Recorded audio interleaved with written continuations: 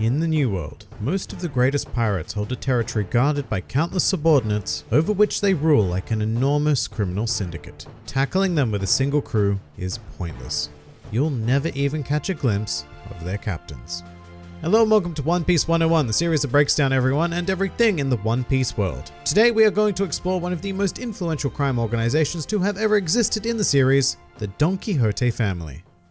The Donquixote family are an underworld group founded and led by their namesake Don Quixote Doflamingo, and their primary activities include illegal trade of weapons, devil fruits, and of course, slavery. The group's leader, Doflamingo, was a former world noble who was exiled from the Holy Land of Ambereddraws following the actions of his father. And so, after murdering his father for ruining his life of luxury, with very little choice left, Doflamingo pursued the route of piracy and was able to secure the loyalty of 4 very important individuals who would go on to become high-ranking figures within the organization, each distinguished by the codename of a suit of cards. Those 4 figures were Trebol, quite possibly Doflamingo's most trusted officer and the man who fostered his already extreme cruelty as a child. Trebol would go on to hold the seat of club within the organization and was actually the one responsible for acquiring Doflamingo's devil fruit, the Ito Ito no Mi. Not to be outdone though, Trebol is a dangerous fruit user in his own right, having consumed the Beta Beta no Mi, a paramecia type fruit that allows him to produce mucus. Then we have Diamante, holder of the seat of Diamond and known as one of the finest combatants within the Donquixote family. He has a comical habit of constantly denying any flattering thing that anybody ever says about him until they finally acquiesce, at which point he rather suddenly accepts the compliment. He is also the user of the Hira Hira no Mi, a paramecia type fruit that allows him to flatten anything he touches, including himself, much like a flag. It's one of those fruits that doesn't,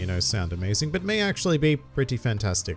Maybe. Moving along, we have Pica, a fairly intimidating yet quiet individual who holds the seat of Spade. He's primarily quiet because he has an unfortunate and absurdly high-pitched voice, which causes everyone around him to uncontrollably break into laughter. However, this is usually met with very swift retribution because Pica is no joke, possessing a devil fruit that allows him to assimilate with any form of stone, except sea stone I guess, that he comes into contact with, thus making him a Godzilla-level threat. And the final founding member of the group is Vergo. As with just about everyone else so far, Vergo also has a ridiculous quirk, whereby he is allegedly such a messy eater that entire meals become stuck to his face. Vergo is also the only one of the original founding members of the group who does not possess a devil fruit, but he more than makes up for that by being an absolute natural powerhouse with a superb mastery of armament haki. Vergo was the original holder of the Seed of Heart and originally given the alias of Corazon. However, early on in the family's history, Vergo was ordered to infiltrate the Marines, and the Heart seat would be passed on to Doflamingo's brother, Rocinante, who was then given the Corazon alias. However, eventually Rocinante would be revealed to be a spy of the Marines who was sent to infiltrate the Donquixote family, much like Vergo was sent to infiltrate the Marines, really. Rather notably, Rocinante's true allegiances were discovered in his efforts to assist a young Trafalgar Law, who was an associate of the Donquixote family as a child and suffering from a terminal disease known as Amber-Lead syndrome. And after successfully stealing a devil fruit known as the Ope Ope no Mi and force-feeding it to Law, which would have the effect of allowing Law to cure his own disease, Rocinante would be killed by Doflamingo for his betrayal. So this left the Heart seat vacant, which is,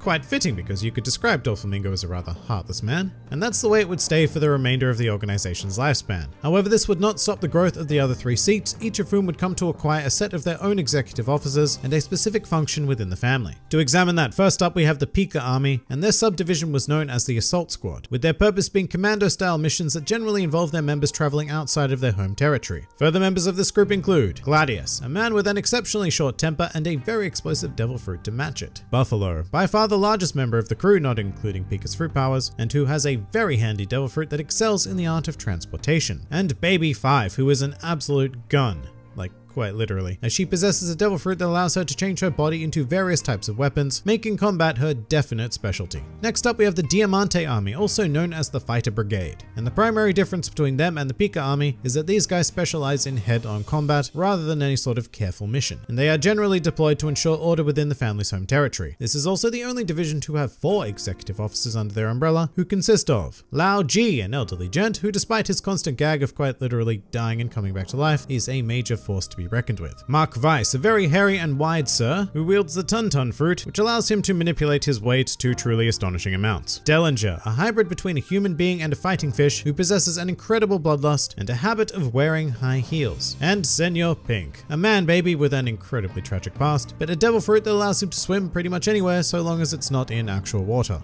And then we have the Trebol army, which are the special powers team consisting of a group of individuals with bizarre and heavily overpowered devil fruit abilities. These folks are Giolla, Viola, a larger lady who can turn anyone or anything into modern art, or perhaps any form of art. Her powers are actually kind of incredibly vague, much like art itself. Viola, a princess of the Dressrosa kingdom who has the ability to see through quote-unquote everything and even read the minds of others, whilst at the same time being able to maintain constant surveillance of, at the very least, an entire nation. And Sugar, who despite her looks is actually 22 years old and has one of the most insane devil fruits in the entire series, which allows her to turn anybody she touches into a toy, as well as go on to issue them commands and basically create an army of toy slaves. Outside of these three divisions, there are two more executive officers who fulfill more rogue purposes, one of which is the aforementioned Vergo, who went on to become a vice admiral in the Marines, using his extraordinary influence to fulfill the desires of Doflamingo, as well as Monet, the older sister of Sugar and a Logia type devil fruit user, which allows her to conjure, manipulate, and become snow. In any case, with this incredibly powerful crew, the Donquixote family would secure themselves a position as one of the world's most revered and influential criminal organizations, with Doflamingo adopting the alias of Joker to head up the enterprise, whilst commandeering the entire nation of Dressrosa to use as their base of operations. And over time, their enterprise grew even more, to the point where outside of their executives, there were 2,000 soldiers at the family's disposal, including the particularly familiar character of Bellamy. But business for the Donquixote family really picked up when they succeeded in securing Kaido as a client, who was one of the 4 emperors of the sea. Kaido contracted Doflamingo to produce a massive series of artificial devil fruits for his own crew, the Beast Pirates, with the eventual aim of gathering enough power to engulf the world in a massive war. In order to accomplish this, Doflamingo subcontracted Caesar Clown to develop a substance known as SAD, which was the integral element within the artificial devil fruits, which would become known as Smiles. However, the family's success would not last forever, as at the height of their power, they were dealt a crushing blow from a pirate alliance between Monkey D. Luffy and Trafalgar Law, the latter of whom formed the alliance with the direct intention of taking down Doflamingo. And as their first action, they captured Caesar Clown and destroyed the SAD factory on Punk Hazard, before making their way to Dressrosa and causing untold chaos on the island, with one member of the Straw Hats managing to knock out Sugar and revert everyone she had ever turned into a toy back into their original forms. What resulted following this was a full-scale uprising on the island of Dressrosa, the defeat of all of the Donquixote family's officers, with the exception of Viola, who betrayed the family to help her real family, and Baby 5, who fell in love. Even Doflamingo himself was brought down by the gigantic fists of Monkey D. Luffy, leading to the complete defeat and subsequent destruction of the family. Some more fun facts about the Donquixote family. Despite the name Don Quixote being a single word in Japanese, English translations have separated it into 2, being Don and Quixote, quite possibly due to the reasonable thought that it was a reference to the Spanish novel Don Quixote. And yes, it is pronounced as Don Quixote. I know a lot of you like to giggle in the comments section because it sounds like donkey, but there it is. Rather sadly, 2 members of the Donquixote family have actually died in the series, those 2 being Vergo and Monet, one due to an explosion and the other due to having her heart stabbed by a mad scientist clown. Quite notably, her heart and her were not in the same room at the time.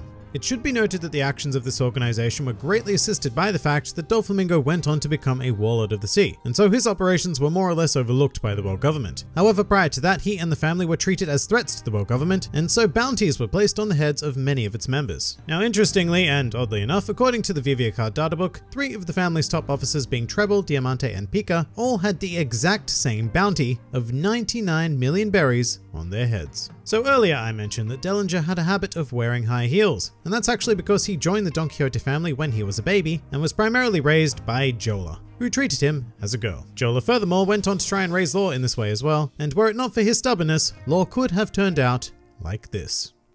Weirdly enough, it has been confirmed that there was a little something going on between Doflamingo and Viola, in which Oda has stated that it was a complex and passionate situation for the latter, both loving and hating Doflamingo, which is the reason why she refers to him by the much more informal name of Dofi. And finally, a truly useless fact. At one stage in his life, family member Lao G, for whatever reason, wore rabbit ears, which is very fun.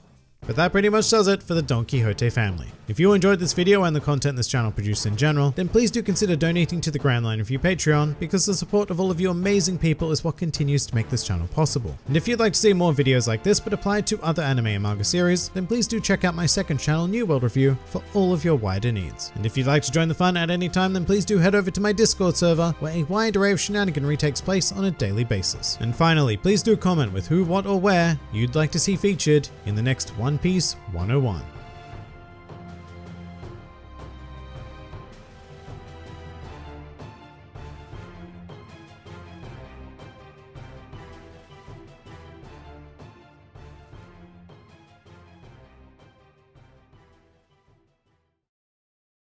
You know, it was always a big shame that we never got to see Doflamingo's eyes even after his defeat. But it's alright though, because I'm like 99.9% sure that they probably looked like this. Curse that handsome devil.